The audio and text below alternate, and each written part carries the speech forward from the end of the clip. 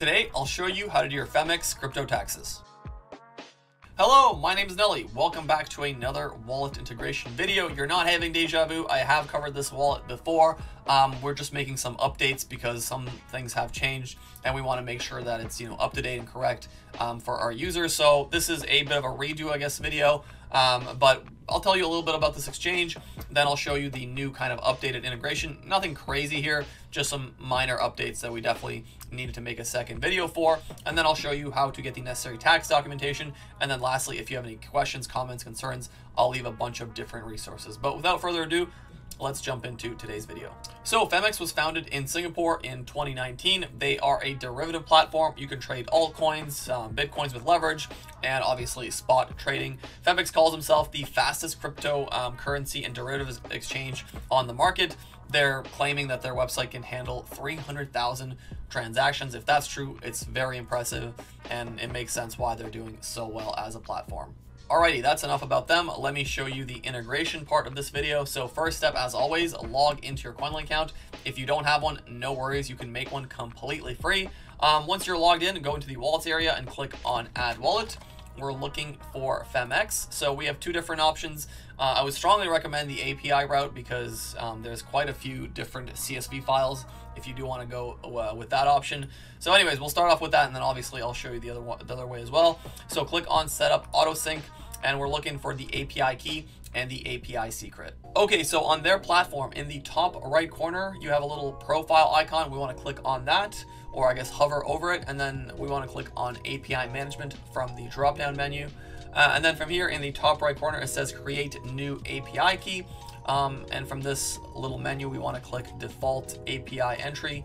Even though this one's recommended, this is the one we're looking for. And we want to give it a name, call it something like Koinly. IP address for security reasons.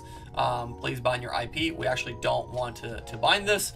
And then here, the last part says, please select the permission, read only, and then we have trade permission. Koinly is not interested in touching your funds or trading with your crypto. So obviously click the read only one, and then make sure to get your verification code entered here. So once you've entered that verification code, we have the ID, so copy and paste that under API key, and then we have the API secret, and copy and paste that under API secret, and click secure import, and there you have it. So that's one route you can take, and I strongly recommend that one because the second one is quite a bit of a pain, to be honest, but I'll show you anyways, of course, if you'd like to do that. Go back into your add wallet area, find Phemex, and this time click import from file, and then I'll show you which files you need from their platform. Okay, so Nelly from the future here, this section of the video needs to be updated because the platform has been updated as well. So before videos get updated, actually this integration blog gets updated first. So if you're watching this and you want to make sure you have the latest and greatest before the video comes out, definitely check out this integration page where you'll have detailed written explanation of all the various CSV files you need to get. So yeah, let's jump into which files you need and where to get them. So let's start off with the first file, which everyone is going to need. It is the withdrawals report. We're going to log into our Phemex account, click on assets, click on withdraw, and then in the bottom corner here, we're going to click on view all. And here we have two different options. So if you want to, if you only have this platform for about a year, you can click generate withdrawals report and you can select 1 year. Keep in mind that it'll take 1 day to get this file and it'll be up for 7 days. However, if you've had this platform for a longer period of time, no worries, you're just going to need several different files. So this time you would click on export withdrawal history, and then you would select a custom time frame. You might be only able to do 3 months. I'm not quite sure if that's true still, and it might not be true when you're watching this video. Let's just test it out right now.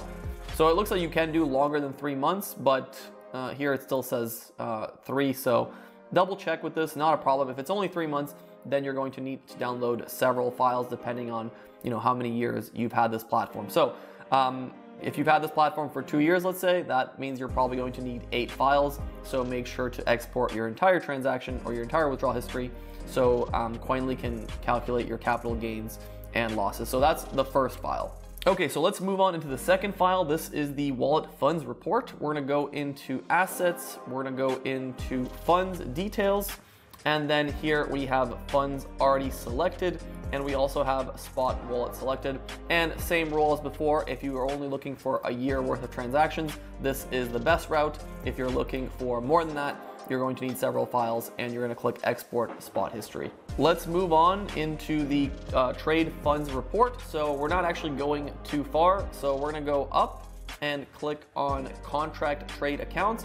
Keep in mind that these transactions, contract trades, and investment account, this is only if you do these transactions. If you don't do them, then obviously you won't need these files. So anyways, same thing as before. For 1 year, the best route is this option here, generate contract history report. For longer than that, you're going to need several files, and you're going to want to click export contract history. Okay, moving on to the next one. Obviously, like I said earlier, if you have these kinds of transactions, then you would want to get this file. If not, don't worry about it. So we're gonna click on investment account, and then we're gonna click for 1 year this one. For anything else, you're probably gonna want to go down this route. And one final file, which is the spot trading history, which most people are probably going to need. We're gonna want to go into, same thing as before, we're gonna click on spot history. And then from this drop-down menu, we want to click on trade history. And then once again, for 1 year, this is the best option. For anything longer than that, you're probably gonna need several files, and you're going to want to do it this way. I guess alternatively, you can also get the last year for this from this menu. And then if you want to go further back, you can generate custom reports for as many years as you need, for as many years as you've had this account. Then you're going to take those files and drag and drop them into Koinly and click import. I'm only showing one here just for this example, but you're probably going to have several files. And once you're done that, your entire history has been uploaded to Koinly. But once you've imported the data, regardless of which route you chose, hopefully you chose the easier option, go into the transactions area, and here you can see kind of underneath the hood of what's going on, making sure that all your transactions are sitting correctly with you.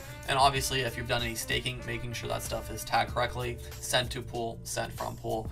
Once you're happy with that, go into the tax reports area, and here you get a summary of all your crypto activity throughout the year, your capital gains, your P&L, your income, your costs and expenses, all that juicy information. And then when you're happy with that, scroll on down and select a tax report appropriate for your needs. And we have plenty of different tax reports as you see on the screen before you. For the US, we have the IRS Schedule D, Form 8949. You can also export to TurboTax both online and desktop versions. We have reports for UK, Sweden, Norway, France, Australia, Switzerland, and then Canada, Germany, and other countries. We have the complete tax report, which keep in mind is a document you can print off and give directly to an accountant to combine with your other tax documentation. Or alternatively, you can invite them to Koinly to set up their accountancy firm here with us. And then lastly, what I tell everyone is check your country's rules and regulations, because this tax report might be deductible. But that'll about do it for today. If you have a bunch of questions, I'm going to leave you with a bunch of different resources. We have the Koinly Help Center with countless crypto tax related articles. We have a forum section where you can talk to members of our community as well as our staff. We have a feedback section if you're having any issues with our software. And then lastly, we have a contact section if you'd like to send us a message directly. But I hope you found this video helpful. It was a bit of a longer one today. If you did, consider dropping a like, subscribing for more crypto content, and I'll see you next time. Peace.